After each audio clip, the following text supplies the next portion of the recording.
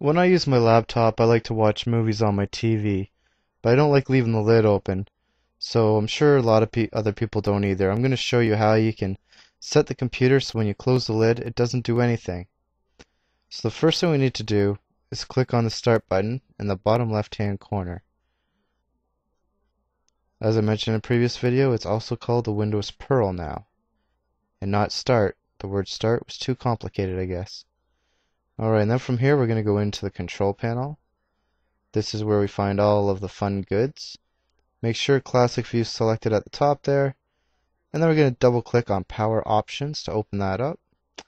Now on the left hand side near the top, there will be a link that says choose what closing the lid does. So we're going to click on that up there. In here you can see you can change what the lid options are when you close it on battery and also plugged into a wall outlet.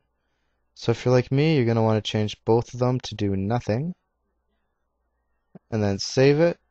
And then you can watch your videos on your TV and close your lid and it will not go to sleep anymore. Keep watching more videos. I'll be on them all the time. Don't forget to subscribe.